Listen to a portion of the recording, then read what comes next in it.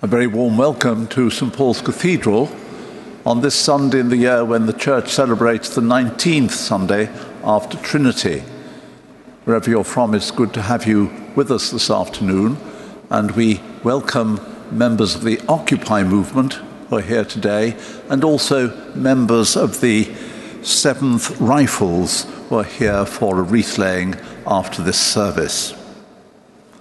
The preacher this afternoon is the Reverend Dr. David Ison, Dean of St. Paul's.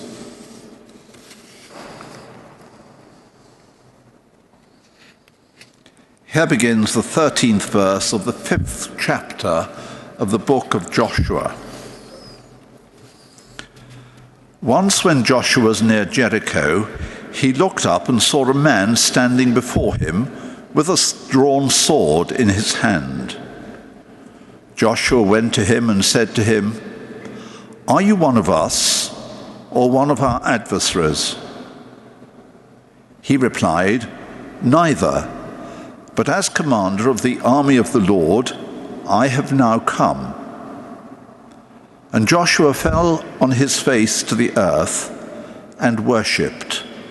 And he said to him, "What do you command your servant, my lord?" The commander of the army of the Lord said to Joshua, "Remove the sandals from your feet, for the place where you stand is holy." And Joshua did so. Now Jericho was shut up inside and out because of the Israelites. No one came out and no one went in.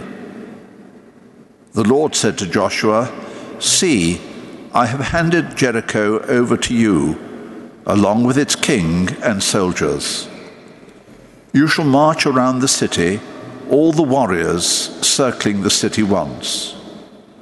Thus you shall do for 6 days, with 7 priests bearing 7 trumpets of ram's horns before the ark.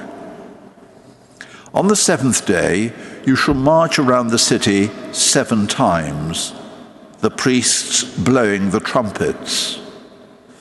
When they make a long blast with the ram's horn, as soon as you hear the sound of the trumpet, then all the people shall shout with a great shout, and the wall of the city will fall down, and all the people shall charge straight ahead."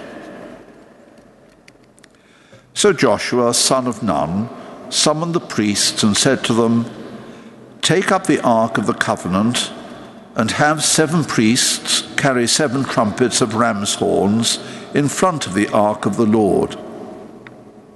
To the people he said, "Go forward and march around the city. Have the armed men pass on before the Ark of the Lord." As Joshua had commanded the people, the 7 priests carrying the 7 trumpets of ram's horns before the Lord went forward, blowing the trumpets with the Ark of the Covenant of the Lord following them. And the armed men went before the priests who blew the trumpets. The rear guard came after the Ark, while the trumpets blew continually. To the people, Joshua gave this command: "You shall not shout or let your voice be heard, nor shall you utter a word until the day I tell you to shout. Then you shall shout."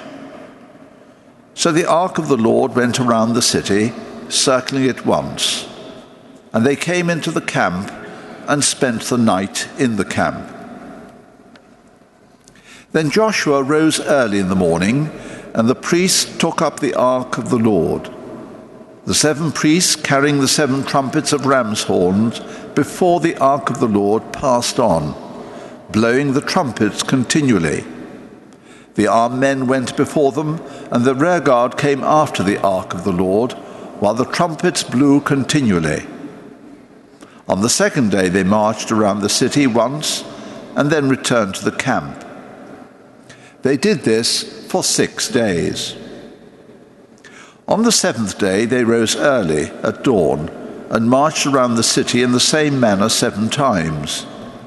It was only on that day that they marched around the city 7 times. And at the seventh time, when the priests had blown the trumpets, Joshua said to the people, "Shout, for the Lord has given you the city. The city and all that is in it shall be devoted to the Lord for destruction. Only Rahab the prostitute and all who are with her in her house shall live, because she hid the messengers we sent. As for you, keep away from the things devoted to destruction, so as not to covet and take any of the devoted things and make the camp of Israel an object for destruction, bringing trouble upon it. But all silver and gold and vessels of bronze and iron are sacred to the Lord. They shall go into the treasury of the Lord." So the people shouted, and the trumpets were blown. As soon as the people heard the sound of the trumpets, they raised a great shout, and the wall fell down flat. So the people charged straight ahead into the city and captured it. Here ends the first lesson. Here begins the 20th verse of the 11th chapter of the Gospel of Matthew. Jesus began to reproach the cities in which most of his deeds of power had been done, because they did not repent. "Woe to you, Chorazin! Woe to you, Bethsaida!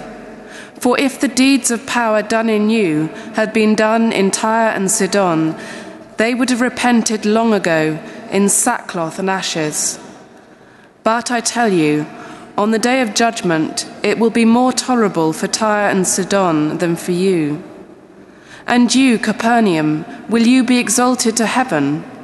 No, you will be brought down to Hades. For if the deeds of power done in you had been done in Sodom, it would have remained until this day. But I tell you, on the day of judgment, it will be more tolerable for the land of Sodom than for you." At that time, Jesus said, "I thank you, Father, Lord of heaven and earth, because you have hidden these things from the wise and the intelligent, and have revealed them to infants. Yes, Father, for such was your gracious will. All things have been handed over to me by my Father, and no one knows the Son except the Father, and no one knows the Father except the Son, and anyone to whom the Son chooses to reveal him. Come to me, all you that are weary and are carrying heavy burdens, and I will give you rest.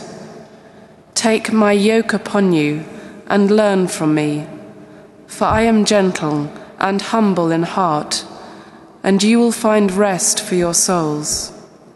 For my yoke is easy, and my burden is light." Here ends the second lesson. I'd like to express my delight at being here in this magnificent house of worship today, on the eve of the anniversary of the Occupy London movement. Occupy London, or occupying in London, may have started on the steps of St. Paul's Cathedral, but it exists to challenge the City of London and the injustice of our financial systems. Occupy Faith grew out of those occupiers who were seeking a just way forward as people of faith. God calls on us as people of faith and as Christians to have the courage to speak out against injustice. Indeed, it is our moral obligation to do so.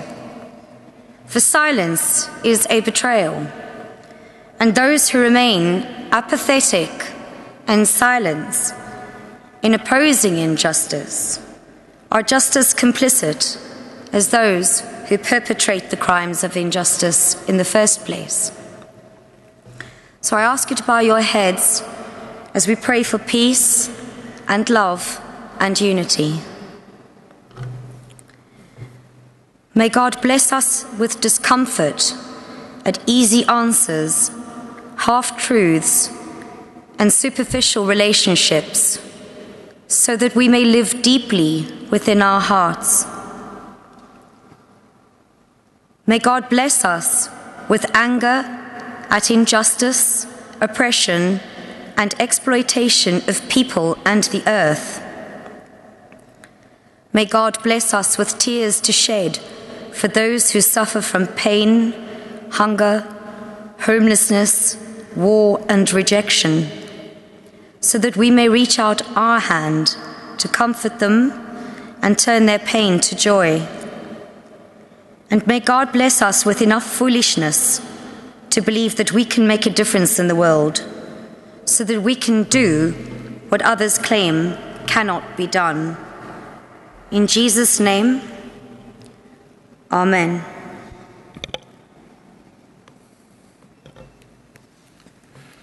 We continue in our prayers in praying for the life of the Church, as we pray for the Christian communities from which we've come. So we pray for the mission of God's Church throughout the world, especially for the churches of the Anglican Communion, for Rowan, Archbishop of Canterbury, and today for the province of the West Indies, for John, their Archbishop and Bishop of Barbados. We pray for the life and witness of this Cathedral Church, joining our voices of prayer and praise with all who have called upon the name of God in this place today.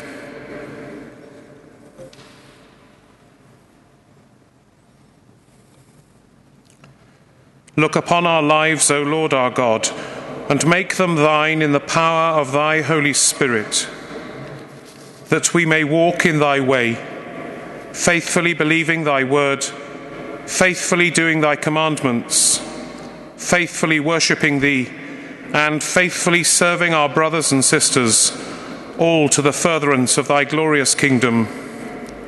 This we ask through Jesus Christ our Lord. Amen. In our prayers, we give thanks to God for the many blessings which we enjoy in our daily lives, for the love and support of family and friends, for food and shelter. We pray for generosity of heart and spirit to share with others that which God so generally gives to us. So we pray too for the communities from which we've come, for those who serve their varied needs,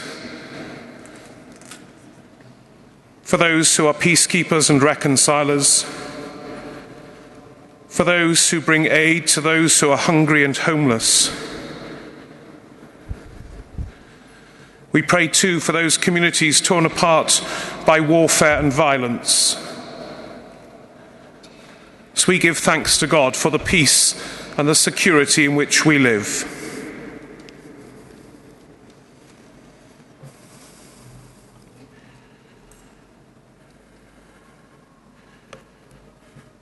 Heavenly Father, to thee we commend ourselves and all those for whom we pray.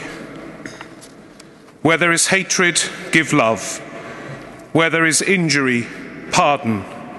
Where there is doubt, faith. Where there is despair, hope. Where there is sadness, joy. Where there is darkness, light. Grant that we may not seek so much to be consoled as to console, to be understood as to understand, to be loved as to love.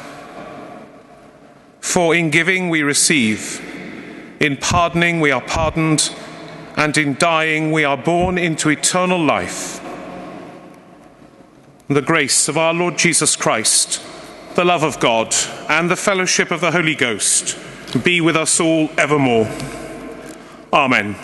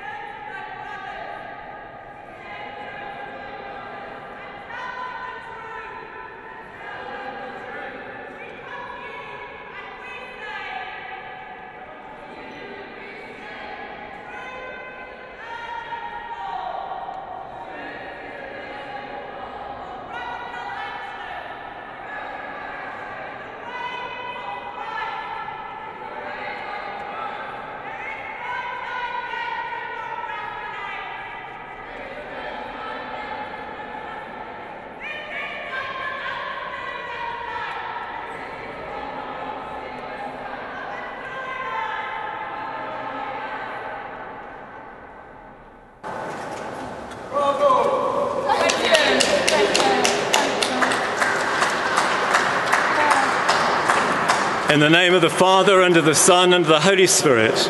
Amen. It's not often I get a captive audience, but you're very welcome to be here, and I hope, having shared what you feel, you'll also listen to what we have to say. And after the service, through the North Transept, there'll be the opportunity to discuss it further. I'll be out there, and we'll be glad to talk about what both you've been saying and what I'm about to say.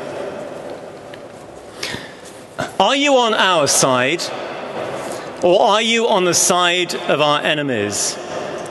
He replied, no, neither. I have come as commander of the Lord's army. There had been rioting on the streets. Poverty and crime were endemic. The government had undertaken a programme of cutting welfare benefits and jobs in the teeth of considerable opposition from the trades unions.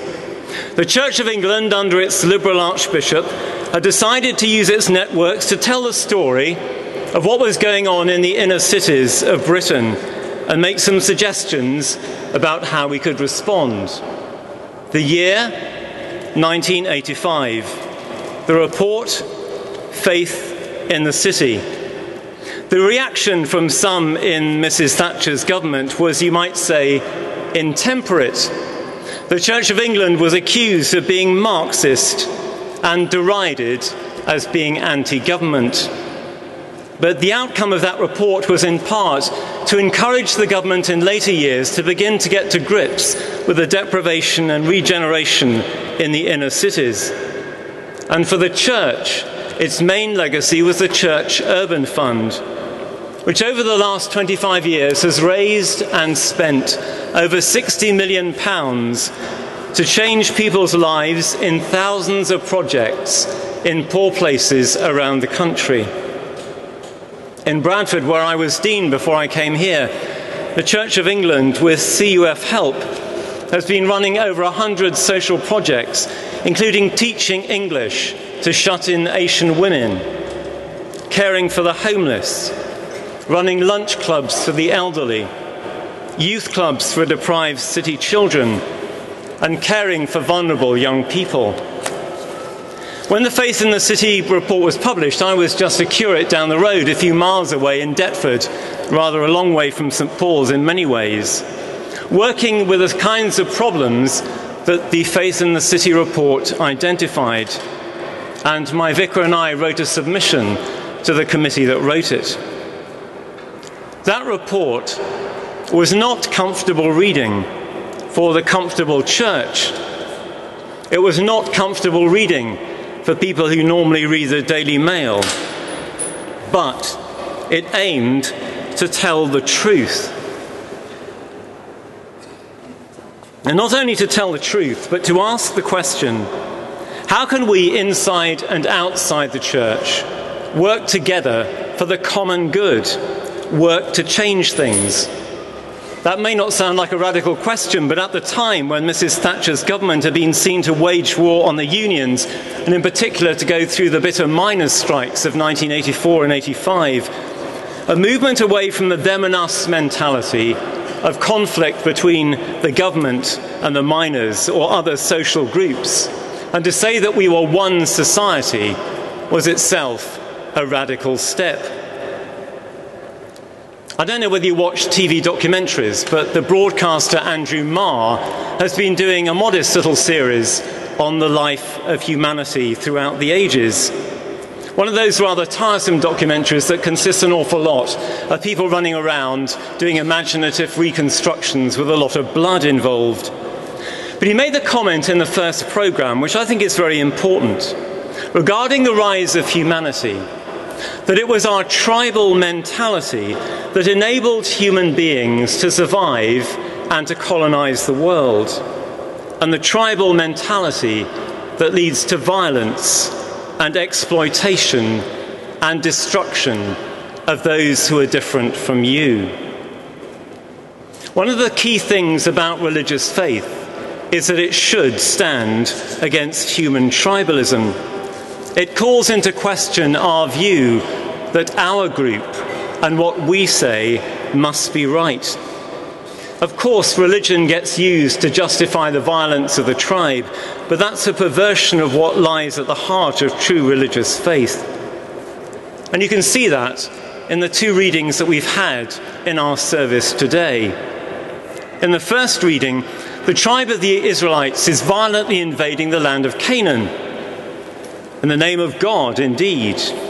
And Joshua, the Israelite leader, sees a man standing with a drawn sword in his hand and goes up and asks him the question, "Are you one of us, or are you one of them?"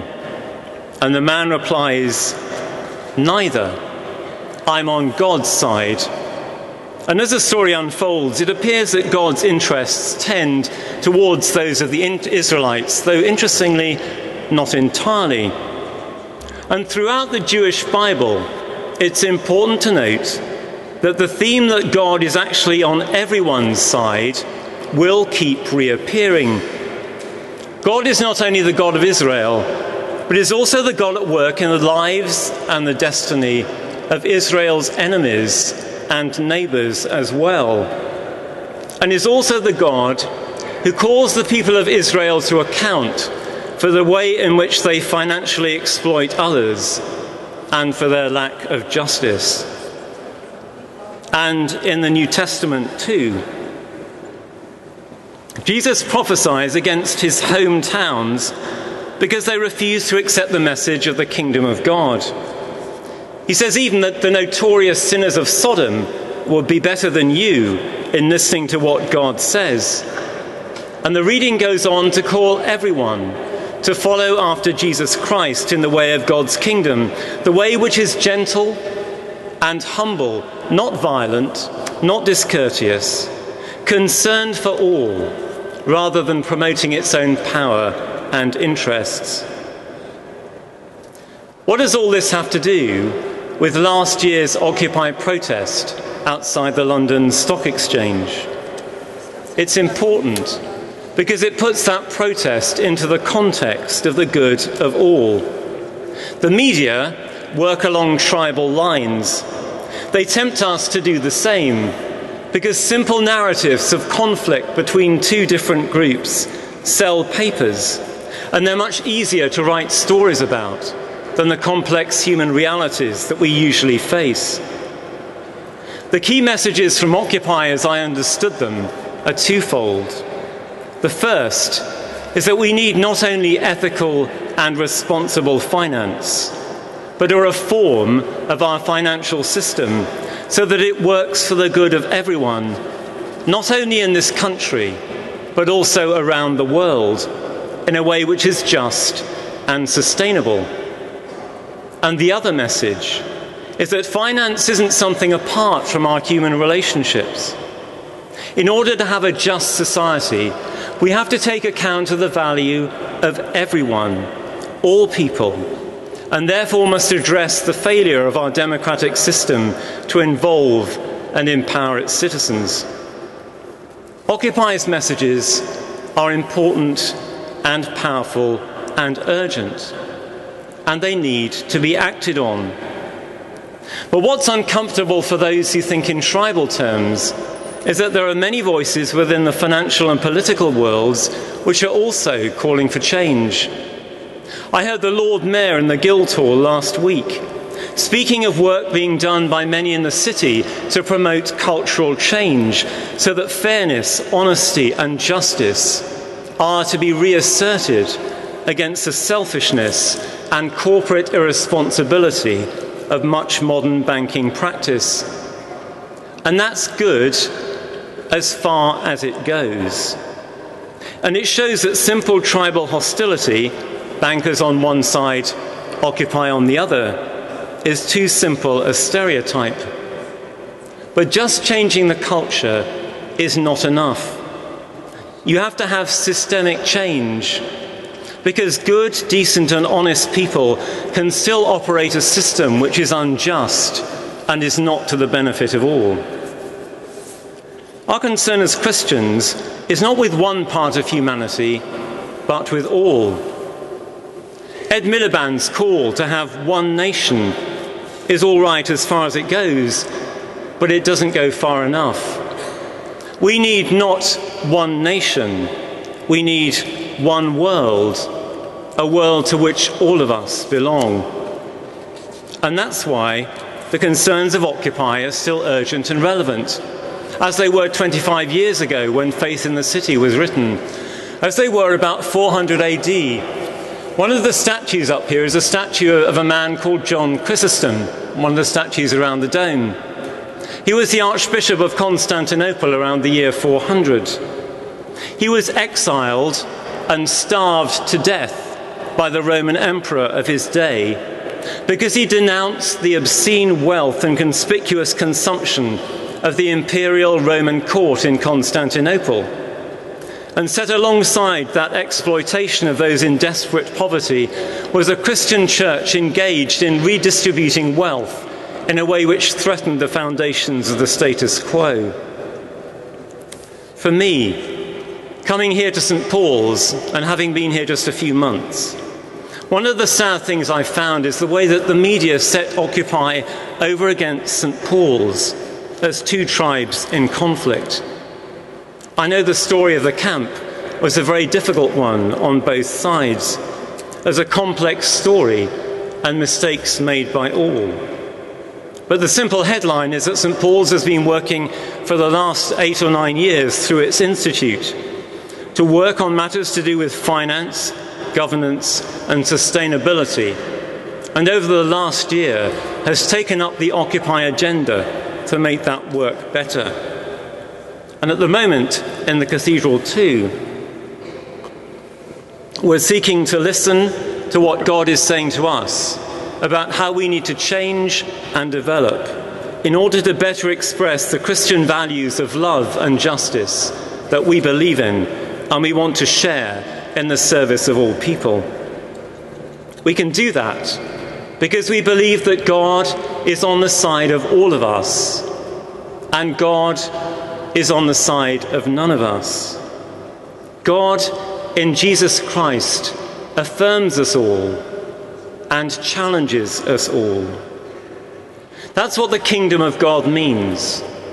It means living in a world where God rules, not us, where what we think is right must always be confronted by God's call to love and to act with justice, where all of us must be open to be challenged when often we become merely tribal. And my hope is that all of us will be committed to working for the kingdom of God and doing that together. We need partners, allies, people with a vision for love and justice and the common good, whether they're bankers or campers, conservatives or liberals, religious or not. God's invitation to us is to follow Jesus Christ and to change ourselves and the world in a way that's inclusive and generous and calls all of our vested interests into question, whether it's the interests of St. Paul's or the Church of England or Occupy or the City of London. Joshua said to the man with the drawn sword, "Are you for us or are you for our enemies?" And he said, "No, I fight for the kingdom of God." Amen.